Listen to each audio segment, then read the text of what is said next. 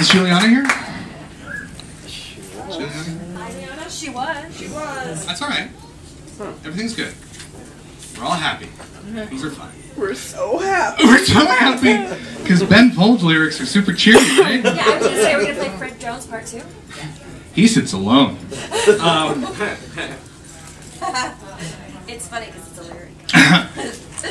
Okay, so we're improvising. We're not. These are pre-written songs.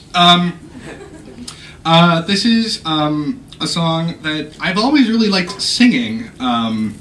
We're back to musical theater for a sec.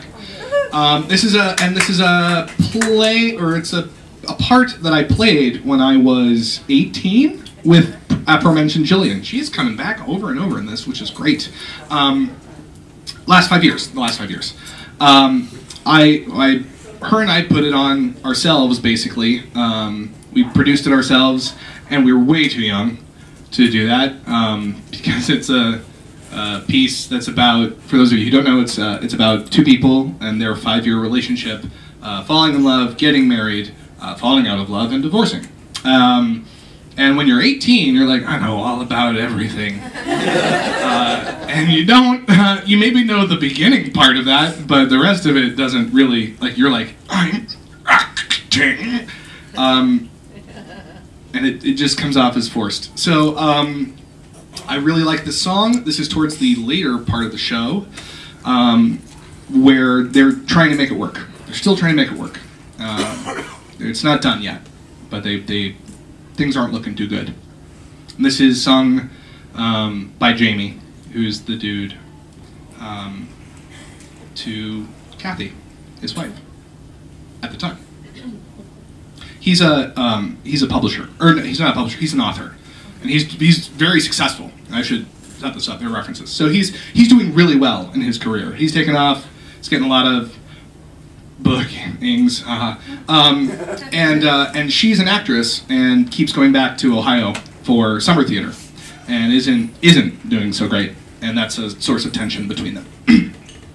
He's just been invited to another publishing party for another exciting launch of another successful book, and she is she's kind of tired of that. So he says, there are people, and they are publishing my book, and there's a party that they are throwing, and while you've made it very clear that you're not going, I will be going, and that's done. But what's it really about? Is it really about a party, Kathy? Can we please for a minute stop blaming and say what you feel? Is it just that you're disappointed to be touring again for the summer? Did you think this would all be much easier than it's turned out to be? Well then talk to me, Kathy. Talk to me. If I didn't believe in you, we'd never have gotten this far. If I didn't believe in you and all of the 10,000 women you are, if I didn't think you could do anything you ever wanted to, if I wasn't certain that you'd come through somehow. The fact of the matter is, Kathy, I wouldn't be standing here now.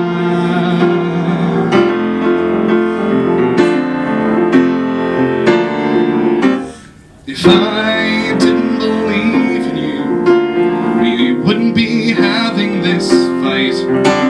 If I didn't believe in you, I'd walk out that door and say, Kathy, you're right, but I never could let that go. Knowing the things about you, I know things when I met you 4 years ago. I knew it never took much convincing to make me believe in you. Don't we get to be happy, Kathy? At some point down the line, don't we get to relax without some new thesaurus to push me yet further from you? If I'm cheering on your side, Kathy, why can't you support mine? Why do I have to feel I've committed some felony, doing what I always swore I would do?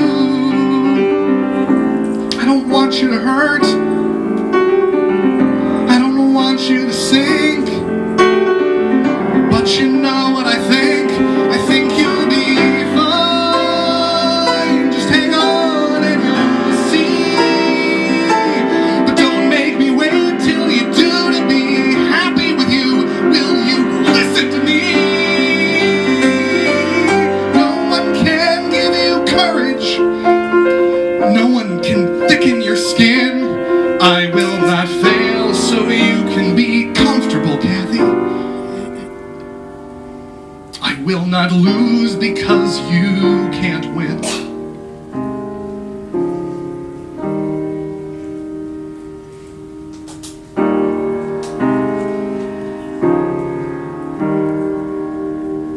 If I didn't believe in you, then here's where the travelogue ends.